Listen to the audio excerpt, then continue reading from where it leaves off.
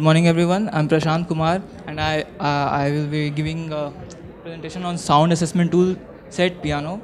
First I would like to show you the demo. I created a course on E3 store edX. I've given some assignments, you can take test here and this will open the website. Here you can listen to the music which teacher recorded and have given to the student. Now you can choose a file. Who is choosing the file? Student will choose.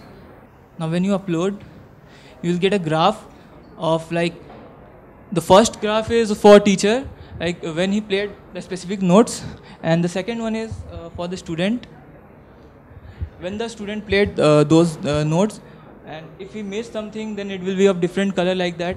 And at the end we have note missed, then notes extra and score. So like now you have got score 4, so it will be... So how are you calculating the score? Score, I have used Smith-Waterman algorithm, and that evaluates the score using some attributes which I have used for sound processing. And in edX you can see, like now when I refresh it, so you have got 4 out of 10.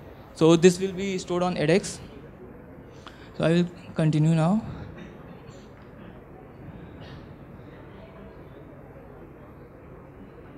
Work done by me is sound processing for musical information retrieval. Then I did some extraction of different attributes of music such as onset detection and pitch, time of occurrence, effective duration, loudness, etc. Then the matching of 2 files was done based on the attributes which were extracted, and then the thorough testing was done. So some challenges which I faced: first of all, finding and setting up the open source libraries for MIR was difficult. Noise reduction, which comes in pre-processing for proper extraction of the attributes, was done, which itself was challenging. Then converting MP3 to MIDI for visualization of musical notes into musical sheet. So MIDI is a file format which helps you generate digital sounds, and it can be used to make a musical sheet out of the musical notes. So, and I have created test files, more than 100 test files.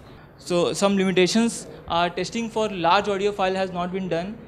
I have tested some files, but thorough testing have not been done. So I cannot say that 90% it will work. But yeah, it works. Extraction of attributes from audio file containing multiple instruments. Now I have done testing for single instrument. So in future scopes are like representation of musical note into musical sheet. As I told, that we can use MIDI to manipulate those things and make musical sheet. And then taking the course to advanced level. The course which I have in edX is a very basic level course, but it can be extended to advanced level after thorough testing of larger files and more notes and more keys, tempos, etc. So thank you, and Pani will continue.